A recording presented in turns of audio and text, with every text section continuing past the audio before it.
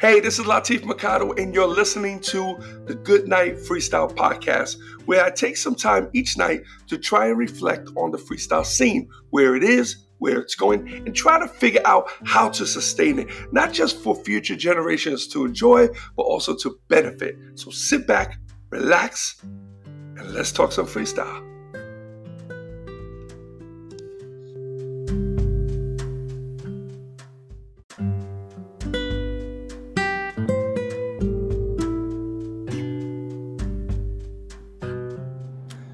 Hey, what's up, everyone? It's Latif, and welcome to the Goodnight Freestyle podcast. And this is episode 32. Woo! 32 freaking episodes. Okay, I'm excited. I know I bring it up every night. It's just, I went from never doing a podcast in my life to doing 32 episodes. So this is cool. This is cool. We got some other stuff that we're going to be working on. We actually have almost two more podcasts that we're working on, different angles though. The Goodnight Freestyle podcast, I actually did more so out of necessity. I talked about that in the first episode. If you haven't heard any of my other ones, please go back, check them out. Please excuse the roughness. You know, I went in, I stepped in totally cold, and I'm hoping that, you know, well, I feel it. I think as I go along, I'm getting a little more comfortable. It's a challenge, man. It's a challenge. I don't have anyone in here to bounce off of, you know. No script, no bullet points. I'm just like, I just want to go out there, but it's kind of working for me. It feels therapeutic. You guys are helping me, and you really don't even realize that you're helping me out. So I appreciate that. I appreciate everyone who's logging on. I see it. Those who are leaving comments, I appreciate it. Please, again, if you guys have questions, you can start checking us out or going on to the Goodnight Freestyle podcast on Facebook. I think I'm going to try to push the community in that direction. I'm trying to look where I should be really keeping this as a home. The platforms that host the podcast and that distribute the podcast, well, I haven't seen a comment section. Like, I don't know how you would interact with people. So I need to investigate a little bit more, but that really wasn't my goal anyway. You know, I figured in time I'll learn more about that, and I'll start opening the doors and just kind of get the ball rolling. So, but anyway, today's actually February 1st. So, like I said, we started this podcast January 1st. We went 31 episodes. This is episode 32. And it's the 1st of February, so it's cool. I feel good. I feel accomplished, and again, I appreciate it. And let me see. On the 15th, I mentioned we are headed out to Fresno. You guys, if you guys could see me now, I would. If I had the balls, I would snap a picture and post this picture on, you know, one of the social media sites, but you guys see me. I kind of, you know, when I'm not on the road and I'm trying to work creatively, I get a little grungy, man. It's something new, man. I've been probably doing maybe just for the last year, where I'll just kind of let my hair grow out a little bit. I let the beard grow out. There was a time I couldn't let the beard grow out because it would itch the hell out of me. Even now, like, if I let the hairs grow under my, like, where my neck is, it gets really itchy. Like at nighttime, it really trips me out. So sometimes I have to actually get up in the middle of the night just to shave like the neck area. So I'm not used to it. I don't particularly like the way it looks. But then I see other people who, you know, but again, I'm not grooming them. I'm really, I don't know if you ever seen them actors that in between sets, they look totally grungy. Of course, I don't go anywhere. I work, you know, I work from home, and I jump in my Jeep and I go to the store and I come back. So I'm not really interacting. But of course, before I hit the road again, I go on the road. My barber, he'll be cracking on me though this time because I went online. He's gonna look at me and be like, "What the fuck?" But it was kind of cool. It's kind of cool. Well, I'm ready to cut it down now, and yeah. I've done this. I did this one time before. My wife says I was having a midlife crisis. Yeah, I get a little loco sometimes, and I was letting everything grow, and I knew I didn't have shows for a minute. And I remember I started trimming. Like, I didn't want to go. Like, I hate lines, man. I hate to go to the post office. When we go to Walmart, I'd rather sit in the car, unless I'm buying something that I like. I'll go into a camera store, something like that, shop around, or if I'm building something, I'll go into Lowe's, and but I can't do supermarkets, man. I can't do any of those. Those things drive me crazy. I can't do post offices. I can't do, it drives me, it drives me crazy. So, and then barbershops, like, I pay my dude extra so that way when I walk through the door, I can go right to the seat. But sometimes that's impossible because he'll have someone already in the seat. So it's like I gotta play a little game here, and I hate it. And there's been times I've turned around and left. The only time I don't leave is when I need a cut because I'm hitting an airplane the next morning, or maybe that evening I'm shipping out. So, but every once in a while I'll take out my clippers. I'll just try to trim a little bit and try to shape it. I'll do the beard.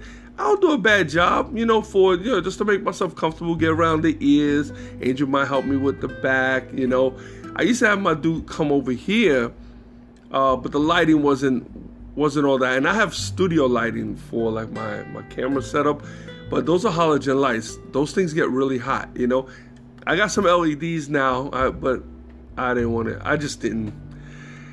So he's like, yo, the light's not good here. So I said, okay, that's fine. I didn't want dude coming to it. I didn't want the traffic in here coming to my house and stuff like that. I trimmed it one time. I trimmed myself up, and I remember making a mistake. So you start messing with one side, just like every dude who has a mustache has done it. You shape one side, boom, it came out a little smaller or a little lighter than the other side. So what do? You go to the other side, you try to trim that. You get it, you mess with it, boom. Then you look, you notice you did that one a little bit too much. So you go back to the right side and you trim that. Next thing you know, man, you're looking like Hitler. So that happened to me one time, and this was, several years back. I think Angel told me it was probably like 8 years ago. So I'm 53 now, so what would that be? That would make me, I don't know, 45, right? 45, yeah, 45. And what happened was I started trying to trim my hair, and I kept on going back and forth, and I just couldn't get it right.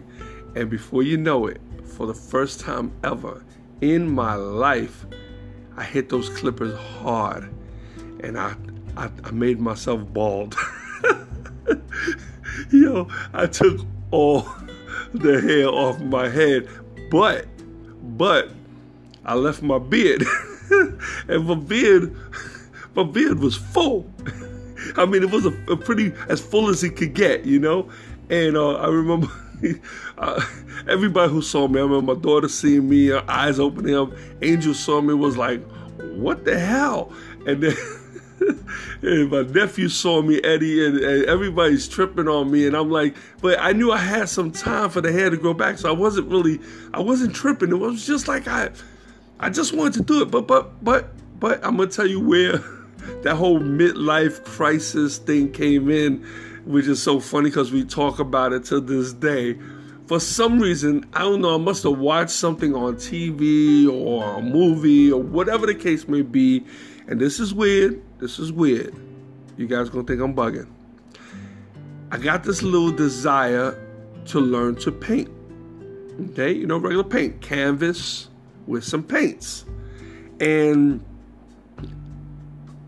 I wanted to give it a shot, and I had some time on my hands. I remember we were in between, things were just slow. It must have been like close to the holidays. I remember going to Walmart, picking up some they were like 9x12 canvases. I got myself a little easel. The only thing is I bought the wrong paints. I bought oil paints, and I didn't realize at that time. I even bought the little what they call a seed oil. I forgot what they call it. It's been a minute, and it's almost like a dilutant that you put with the paint, and it thins the paint out a little bit, and it helps you. It just helps it spread better. But the problem I had was I used oil paints. Now, I didn't know the difference between oil and acrylic. So apparently oil takes forever to dry. Forever. I think the painting I did took like a week to dry. I'm serious. Acrylics, apparently, I've never painted with acrylics. They paint right away. They dry right away. The one who paints a lot is my daughter, Erica. So Erica has painted, and I learned later on, she kind of told me the difference. But what did I paint, you might ask? Okay. I've always been a pretty good drawer. I could draw. Okay. And if I could pretty much draw anything I want to draw if I take my time. So I don't draw enough to like just sit there and just kind of pop something out in a few minutes. I don't have it like that. If I would have kept on, I would have, because I was really good, really young, and I taught my daughter a lot of the basics. I taught Santana, my granddaughter, a lot of the basics of what I knew, and some of the stuff that I started learning how to draw when I was a kid, you know, certain animals and, you know, whatever. And so they both did that. Erica kind of took it to another level. She paints a lot. Santana's pretty good too. She loves to draw and do all that stuff. So the girls are really artistic. My whole household, I think. Anyway,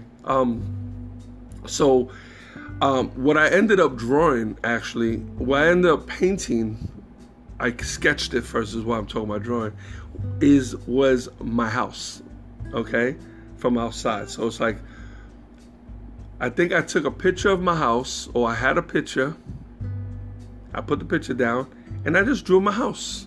And I think I have a pretty cool house, you know, it's one story, just the way it's laid out.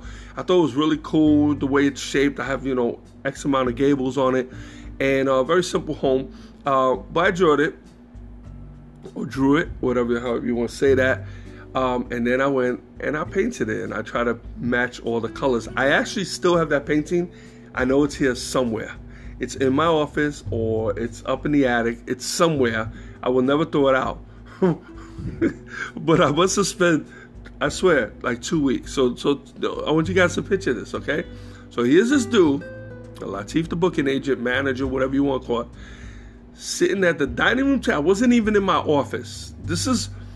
Now I do this once in a while. Sometimes I have to leave my office and go into another room to kind of clear the head. So if I'm writing, or if I'm trying to break into a new project I'm working on, sometimes I have to change my environment just a little bit, just to kind of get the ball rolling. So sometimes that's even me turning around from my desk and working on another desk. So I have I'll put a table up. I have some folding tables that allows me to just turn around. I can put the stuff on there. They're big white tables, so there's plenty of room to write on and to do what I have to do. And I can start working from there. Same thing when I write my books. Okay, I have computers that I work on, computers that I do graphics on, and then I have a computer that I do not connect to the internet.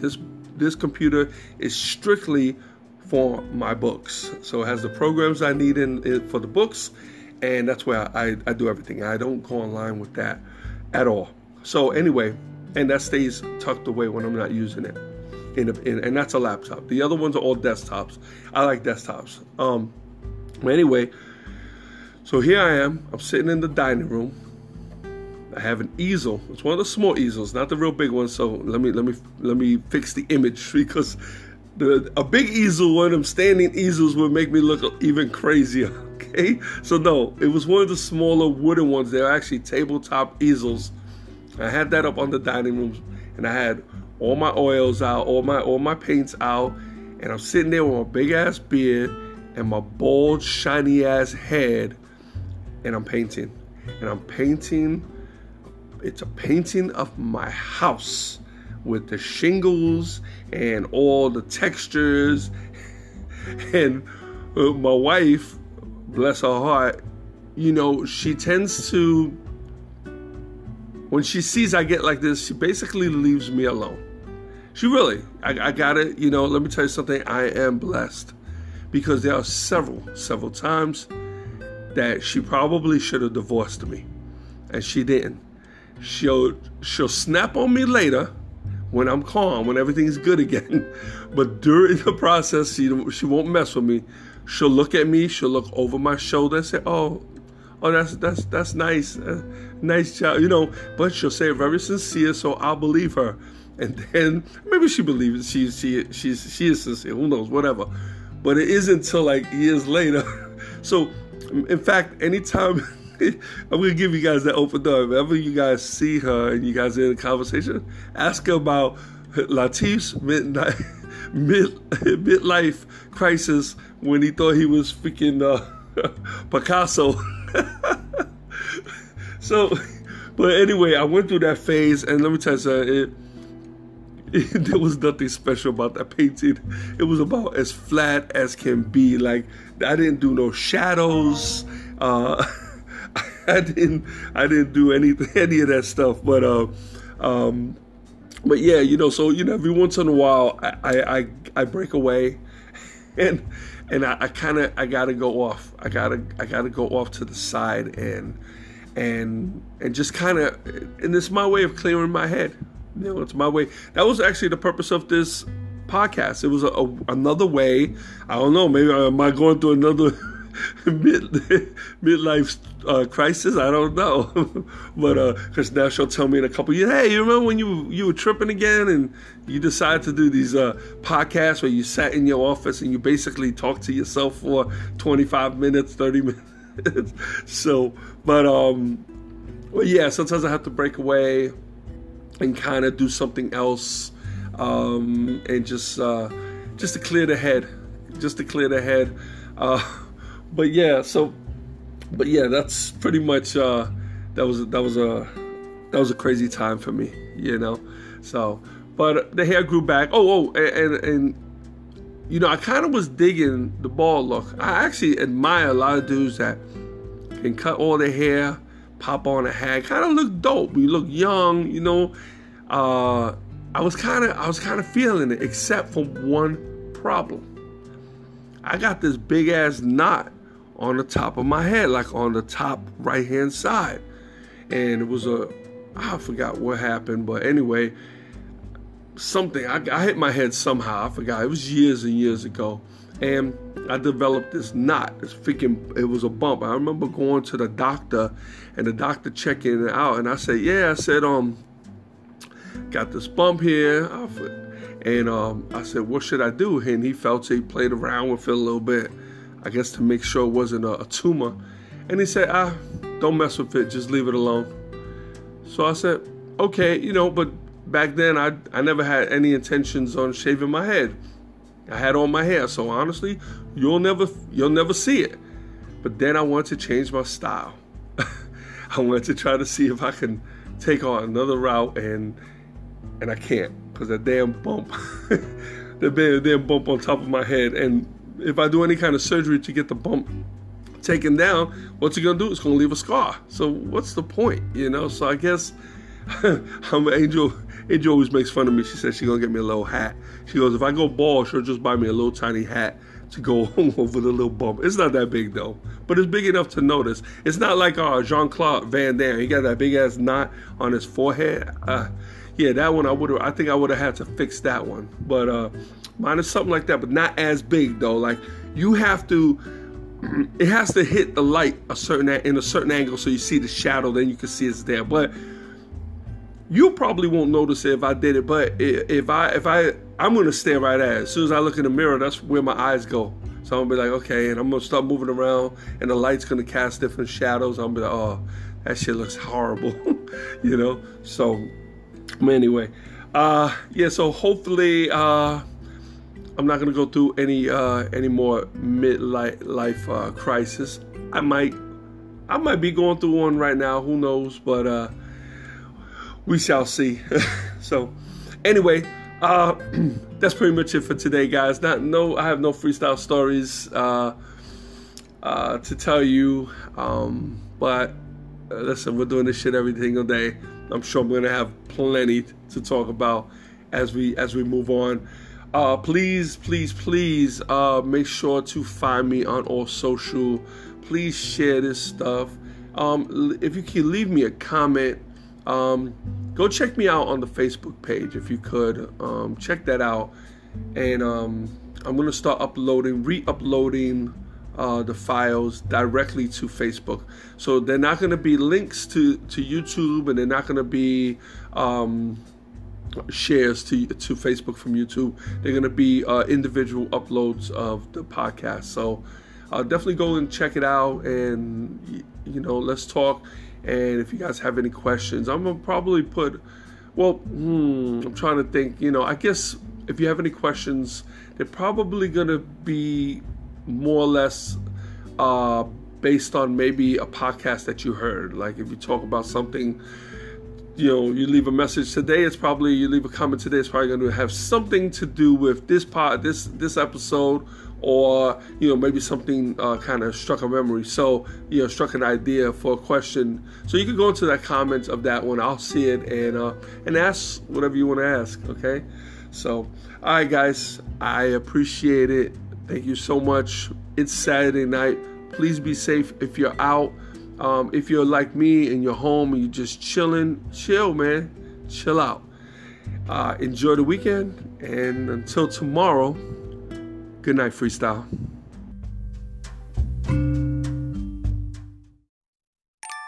Before I lay me down to sleep, I pray to hear a freestyle beat.